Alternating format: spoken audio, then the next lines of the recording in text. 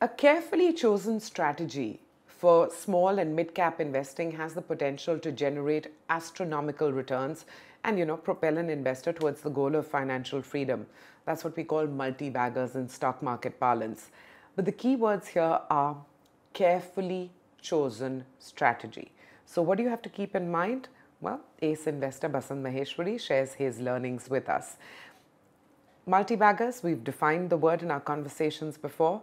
What are the defining features of, large wealth creating stocks or multibaggers as we call them? So the first definition of a multi-bagger is a company that goes up at least 5, 7, 10 times over a period of 4, 5 years. If a company is going up 10% in one day and it's being advertised on TV, today's multi-bagger picks by Basant Maheshwari is a waste of time. Okay.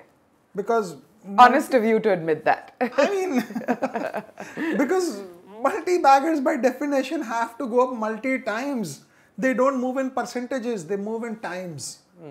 So if a stock has to go up 10 times, either it has to be available at 10% of what it is worth. So it's like buying a banana peel for 50 paise and hoping that somebody would buy it from you at 5 rupees. That's the first thing, the easiest thing. So you buy a 1 rupee worth of something for 10 paise. So it goes up 10 times and you make it 10 times money. In today's world of information and understanding and awareness, it's very difficult to figure out that something would actually be available for 10% of what it is worth. It would have been discovered. It would have been discovered, people would have already, and why would the seller sell you something? Even if it is, there will be a seller strike, nobody would sell you. So you get this at the point of maximum panic. Maximum panic, somebody is being sold out of his leverage shares, there's a margin call, the markets are collapsing, and people say post-COVID, life will never be the same again, maybe half of humanity will be wiped out. At that time, you're more worried about your health and your life than about the stock market. And normally the commentators and the critics and the anchors and the Twitterati will ensure that you don't call up your broker at least to buy shares, you would only sell them. So basically figuring out if you can buy something at 10 paise for what it actually is worth 10 times above, which is 1 rupee, is not possible. Even if you get it, you won't be able to allocate much. What's the next best thing? You have to move away from the crowd. Nobody goes into the future because people by nature, they are unaware of what the future brings for them. So you have to buy something which is worth 1 rupee now, maybe will trade 1 rupee 25 paise, but could be worth 12.5 rupees 5 years down the line. That's the easiest way to buy a multi-bagger, not the easiest thing to forecast. There is a difference in these two things.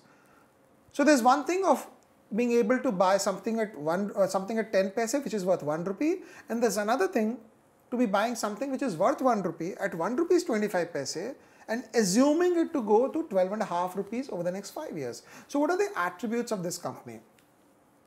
If it has to go up 10 times over the next 5 years, there has to be growth. Growth makes a stock cheap. Growth creates incremental revenue, incremental EPS, and the current price earnings ratio, which is the market price divided by the EPS, keeps collapsing year on year, year on year, year on year. But for that you need growth. Higher the growth, higher the probability of you to make a multi-bagger, because higher the growth, lesser the current PE would become with each following year of incremental growth. Sure. So first you need is growth. Second is you need scalability. If there is no scale, where would they grow in?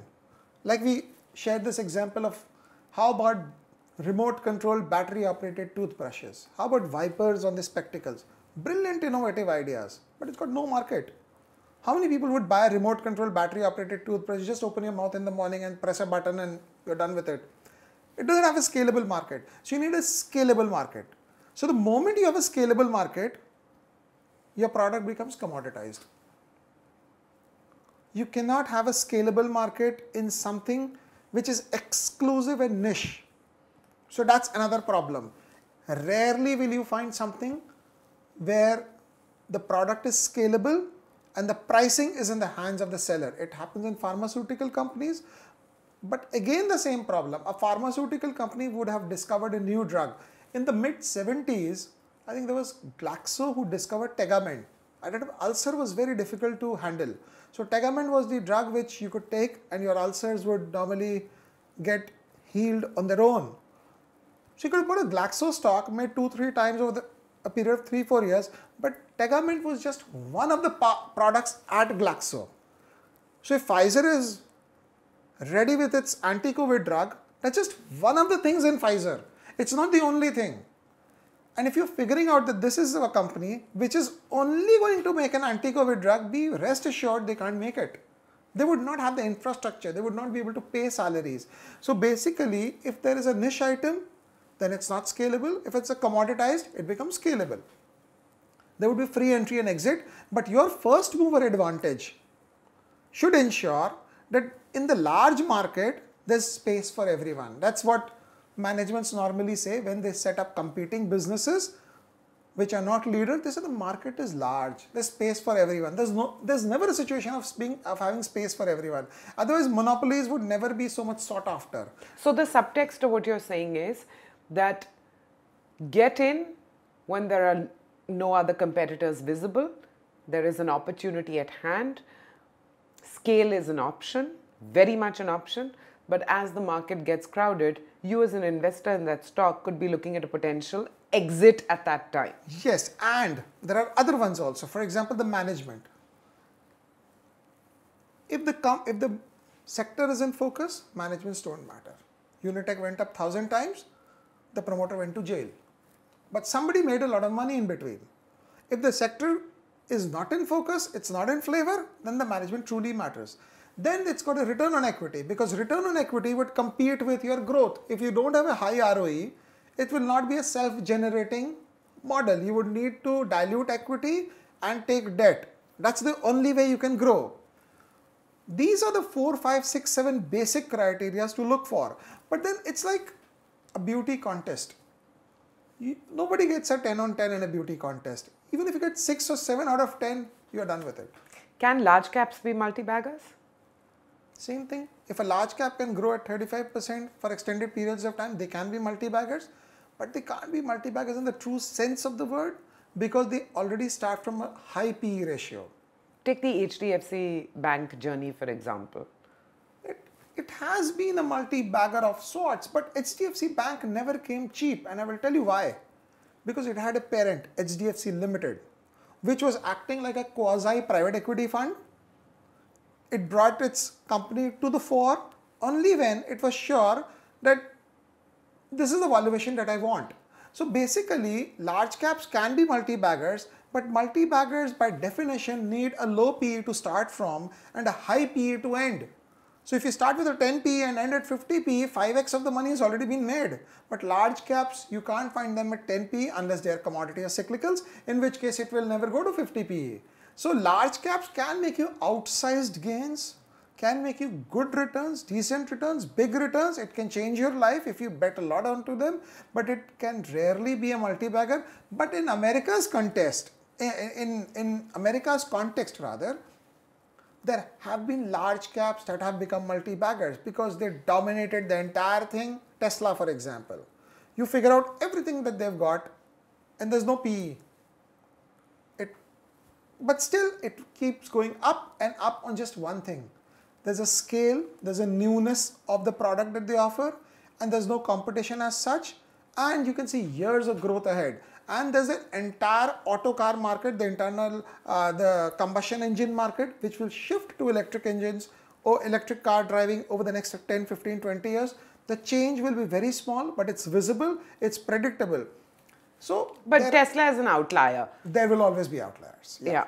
You know, low volatility, is that a prerequisite for capitalizing from a multi-bagger? Because, you know, if you have a volatile stock, it's going to throw you off. It's going to throw you off. I mean, you're not going to be able to have the stomach to hold on to it. Absolutely. So there are 2 stocks which were multi-baggers in my personal journey. A Pantaloon Retail and a Page Industries. It was easy to hold on to a Page Industries. I mean, it's like riding a tamed horse and riding a mad horse. Which one is easier to ride? Maybe the mad horse would run faster, but it's going to throw you off somewhere. The horse will reach its destination, but will you reach your destination? Because when a stock price falls 40% without reason, you always start wondering, should I have such a high allocation to this company? And sometimes it's going to throw you off. So if you have a multi-bagger which has got low volatility, 2-3 considerations would immediately come. It would be unpopular, the liquidity would be low. Contrary to popular belief, if the stock is illiquid, the volatility will be low, because if I'm thinking that the market would fall, and if it's highly liquid, for example, if I have got Reliance Industries with me, and if I think that the market would fall, I would sell Reliance now, and I would say I'll buy it after 1 month after the market has fallen. But if I've got an illiquid stock that trades 500 shares a day, I know that once I sell it, I can't get back in. Yes. So low liquid stocks, stocks that are low in liquidity are normally unpopular, and the people who have them don't trade onto them. So the volatility is almost negligible when compared to a very highly liquid stock. So to that extent, low volatility helps you allocate more and sit back in peace.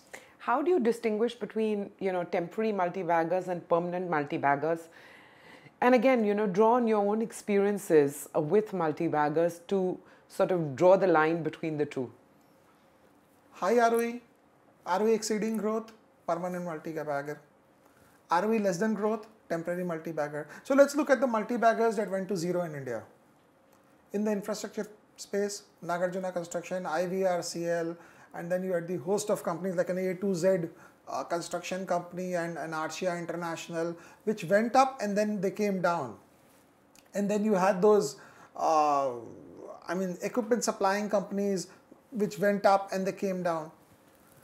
And then on the other hand, there was a company called maybe a Thermax, for example, which hasn't done too much, but the price doesn't collapse because the operating cash flow profile is positive. When your operating cash flow is negative and you are in a cyclical business and there is scalability, you get all the money in the world to grow. You will get equity, you will get debt, and you keep growing. But on the liability side, you're bloating up your equity and you're taking more debt for your incremental levels of growth. And when growth stops, it's like somebody pulling all the air out of your bicycle. You have to fall. And when you fall, the debt owners won't give you more money. They want their money back. The equity holders won't take any further equity from you. They would want to sell your stock in the market and exit because they know that the story is done over and finished with. So, but there are certain sectors which by definition would be temporary multi-baggers, and there are certain sectors which have an opportunity to offer permanent multi-baggers. So I would put cyclicals in the first category in some sort of sense. No, I can find temporary multi-baggers in the bestest of sectors. Give me an example. Manpasand in the consumer space. Pentamedia, Silverline, DSK Software in the software space. L&T was an enduring multi-bagger, a stable multi-bagger, a permanent multi-bagger. L&T had 200 cousins and step brothers and step sisters who all fell by the wayside. And HCC, for example, Hindustan Construction. So many of them. Sector does help, surely, I completely agree, but sector leadership will ensure that your company will still hold fort. For example, in the textile space, in the garment retailing space, except for garment manufacturing space, there were a company called Gokuldas Exports. Blackstone came, put in fresh equity, and at the time we were owning Page. Gokuldas Exports, I don't know what it exports right now, where it is, I don't know. Gone and fell by the wayside. And when we had Page, there was this company called Lovable. Yes. That also went to almost zero. I don't know whether it trades or not. Then many people used to call me, there's a company on the SME exchange called Valentino. Yes. That's going to go and challenge Page. That also fell by the wayside. So good sector, very nice tailwind, growth, but still the second and the third lines fell through. So overall, sector leadership, like you correctly pointed out, is an integral part. But even in a good sector, you will find several failures. So you have to move up the curve. It's like in a mango season, would you have an Alfonso or any mango from anywhere? If you want to have a mango, have Alfonso, have the best. You never go for the second lines, the third lines, the fourth lines. And of course, Alfonso's would never be cheap. I think that example that you ended with is the perfect one, because we all understand it, we all get it, and that basically underlines the basic tenet of, identifying multi-baggers. Comes back to something as fundamental as sector leadership.